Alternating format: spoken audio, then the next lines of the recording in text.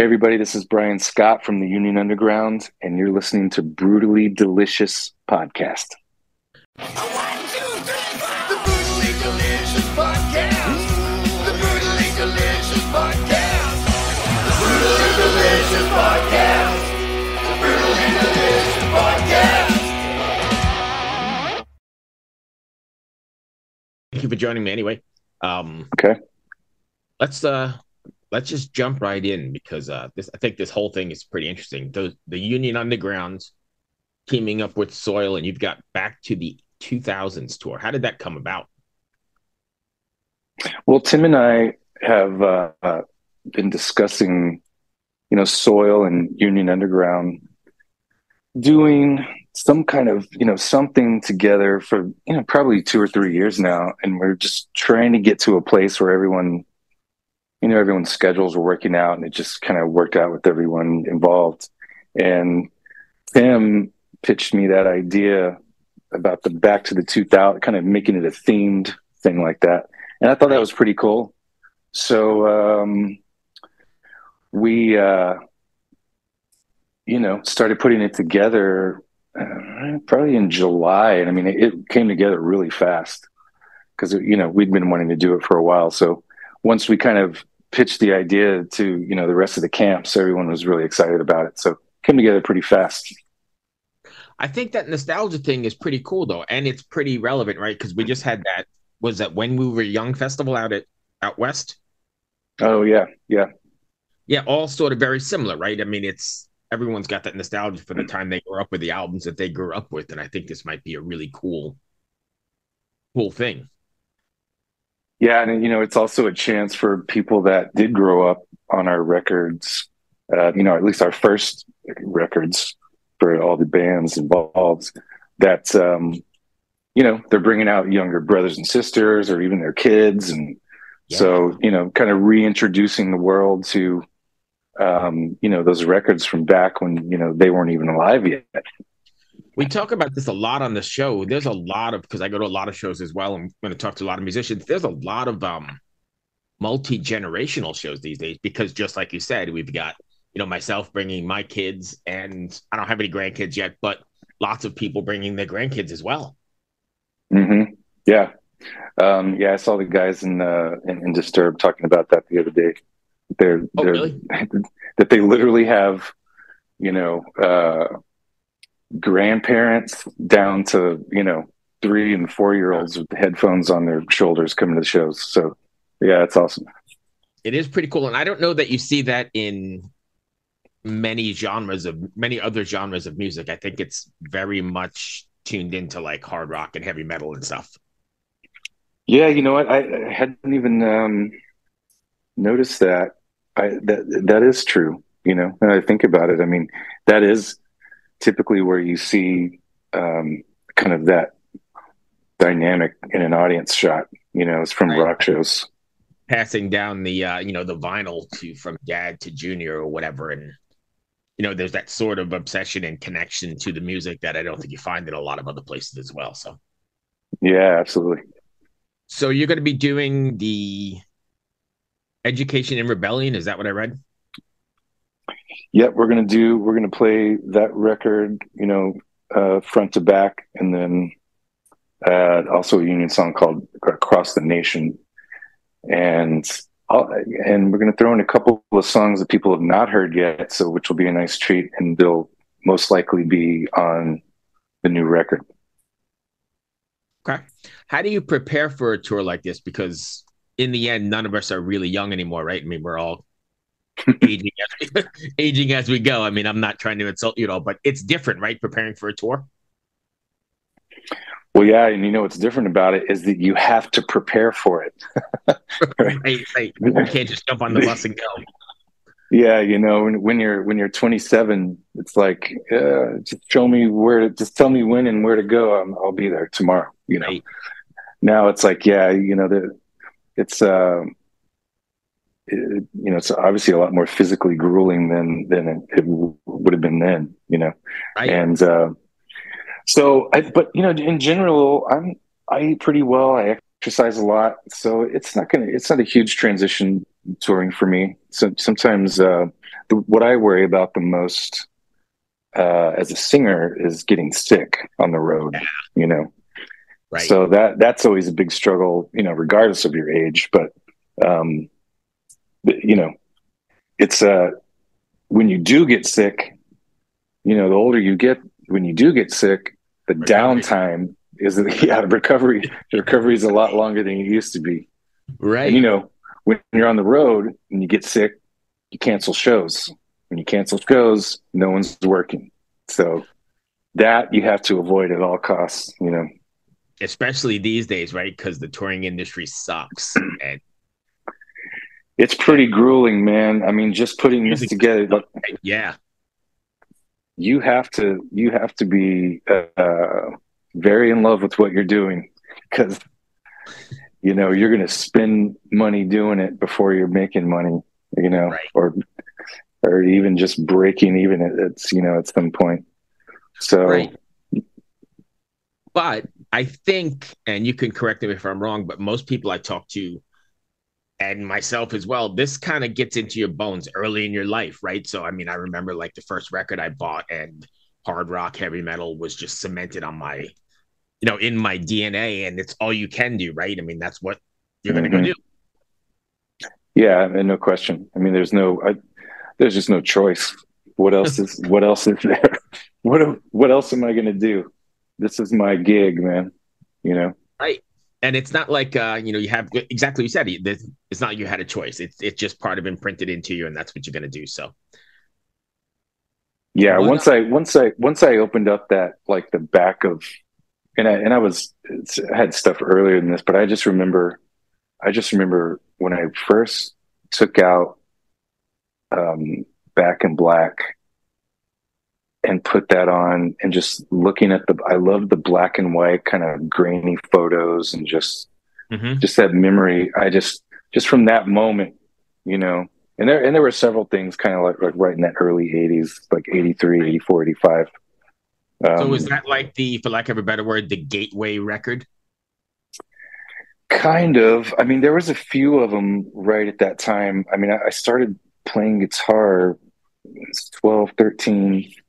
So, you know, right then there was a lot of just great records coming out. I mean, Right. you know, Screaming for Vengeance, Van Halen 1, you know, I loved like High and Dry from Def Leppard was a big one for me too. So Um, I clearly remember, and it's weird how it stays imprinted in your head, but I remember like being in junior or high school, I guess, ninth grade, little record store across the street from the school, and took my paper out money, walked into the store, and Diary of a Madman was on the wall. Never heard of mm, Ozzy, knew nothing about it, just fell in love with the cover, like you just said about the AC/DC one, and took it home, and the first three notes of Over the Mountain, hmm. life chasing the dragon for life. Oh yeah, and yeah, that cover grabbed me too as a kid. I remember for sure. I was a huge Ozzy fan because you know I was played guitar, you know, for years before I even started singing or writing songs, and I was just a huge Randy Rhoads fan. Did So you ever get to anything see? Ozzy was. I never got to see Ozzy Yeah. with Randy. No. I remember having tickets. We spent all our money again, paper out stuff to the that show at the Nassau Coliseum in New York, and I think like a week or two prior, we had the accident, and then it got Yeah. postponed for. We saw Brad Gillis, which is fine, but it's not Randy. Sure. Yeah. So anyway, are you guys working on new material as well? Did this open up the floodgates to start collaborating and making more music? Kind of. I mean, it worked the other way around, really. I mean, we've been working on some stuff, and you know, we did we've done a few shows over the last few years, just little one-offs here and there, a couple festivals Mhm. around Texas here, and we did Blue Ridge Rock Fest last year, Oh or yeah, 2022. you didn't do last year, So right? We had the mess up. the debacle of last year, Yeah, no, I'm so glad we didn't. You know, yeah, yeah, that was just a mess. yep. So yeah, we had been working on new stuff prior to this tour, but it was a good opportunity to kind of get out of that studio and kind of writing thing and play some of these songs live and get some feedback. Are you guys all in the same area of Texas so you can get together and jam or bang it out in the rehearsal room, or is it more just sending stuff back and forth? Hey, this is Scott from Flaw. Each week I speak to a different musician, whether they're in an established band like Silverstein or the Wonder Years, or a band on the rise like Spanish Love Songs, Origami Angel, or Meet Me at the Altar. We discuss music and lyrics, the successes and challenges of being in a band, and more, as we get to the core of each artist. The show features musicians of diverse genres and backgrounds, so there's always a chance I'll be talking to your new favorite band. Listen and subscribe at soundtalentmedia.com. Yeah, it's more just sending stuff back and forth. I mean, my guitar player and I are the main guys as far as putting songs together. So, right. And we do live in the same city, so that's nice. But the other guys that are on this run with us, everyone's from different states. So, right. Yeah, so sometimes it's a bit of a struggle, like not having everyone in the same room when anytime you can. Oh, sure. Are you? I know this is a pretty short run, right? Like 3 months, maybe. I guess it's not short, but what do you? No, Go ahead. This first leg is only just the month of March. Oh, okay. I misread it then. So are you planning on doing more of this if things go well, or are you guys taking time to go out on the road yourself, or what's the game plan? Yeah, we're trying to put together, a leg 2 of this lineup, and we're still working on everyone's availability and trying to figure out if we can do something in the fall, like a leg 2 of this in the fall. Uh-huh. So that's still in the works. And as far as us personally, we're going to, do this run and then get back to the studio for the summer, for most of the summer, and then nice. Release something, later on in the year. And we are doing a UK run with Soil as well in November of this year. Oh, that's really cool. Which is actually, I don't know when this is going to be out, but it isn't technically announced yet. But I think it's coming in about 3 or 4 days. Oh, nice. So as far as you said, new material you guys are working on, is that going to be like, are you going to kind of take on the new business model and do singles and videos and that sort of thing every 6 weeks? Or are you going to go for the full record or EP kind of thing? Or is it too early? Yeah, it's a little early. We're not really sure. It has changed so much. And, I think sometimes the disadvantage these days of putting out just a full record is that, everyone just kind of cherry picks the songs anyway. Yes. And then a lot of things get kind of left unheard, or you can't, records, vinyl, and the way you used to release things, even CDs, really. You put together a record like as a flow, and the songs were meant to be played in the order that they were, put so on the. Sequencing was an art, or is an art. Yeah, because it's just everyone's like, oh, I don't like those 3 songs. I just want to listen to this one, and that's fine. I mean, for the consumer, I guess it's right. They're it's listening plus. to your music, so that's good. But yeah, it's really not the same. You don't get the feel of, like you said, a piece of art, Right. And I think that's why everyone is going to singles.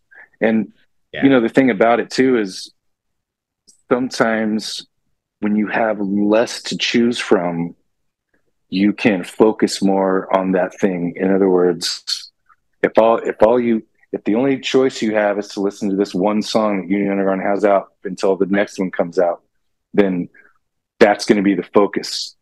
Where, I get you, and it's a necessity of the beast here for sure. However, like we've been talking about this sort of whole interview, I'm very old school, and I just remember the whole process of buying that Ozzy record and listening to it top to bottom, how you sequenced it, how you wanted the ebbs and flows to go, reading the lyrics, where you recorded it, who you thanked, all that stuff was a whole process.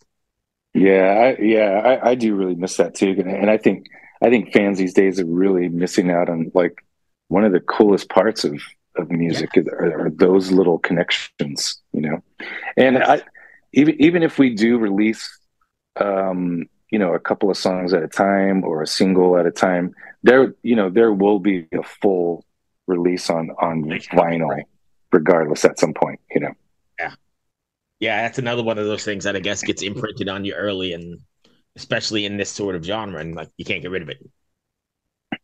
Yep. Yeah. That's going to run me to the end of my questions. You have anything I missed that you want to cover?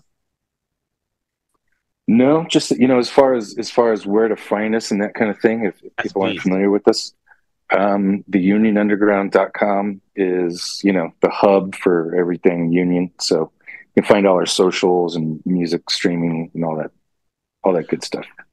Awesome. And then thank you, Bryan, for taking the time. I've been looking at the routing while we're talking. It looks like you're coming, I don't know, not really close to me here in Richmond. I'm not familiar with Leesburg It's about 3 proximity. hours. Yeah. Okay. I don't know Well, if you get a wild hair and want to take a Yeah. road trip, man, we'll be glad to have you. We were talking about that earlier about getting older. I don't know if I have it in me to do a 6-hour day trip, but we'll see what happens.